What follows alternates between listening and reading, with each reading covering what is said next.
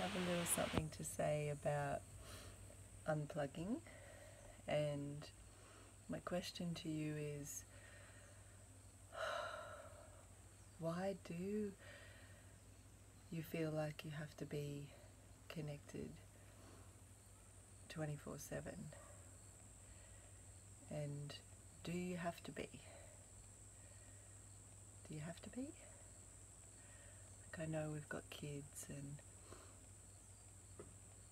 I just notice how much I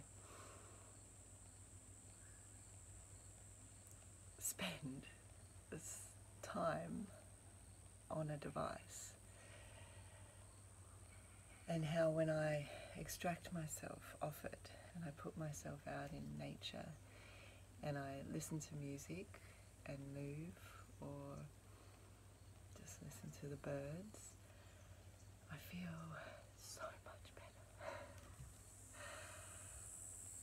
And I wonder why we don't do it more. I really wonder.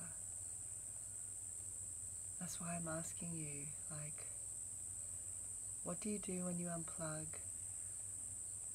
How does it feel for you prior, and how does it feel for you during, and how do you feel after, when you go back into your life a bit more nurtured by nature rather than nurtured by this device? So that's my question to you.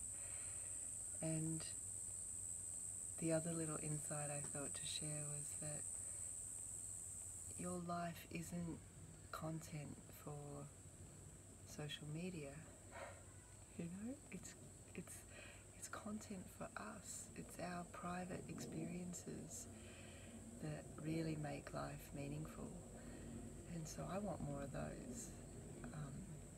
And I'm starting to realize how my own sense of privacy and keeping things just for me is really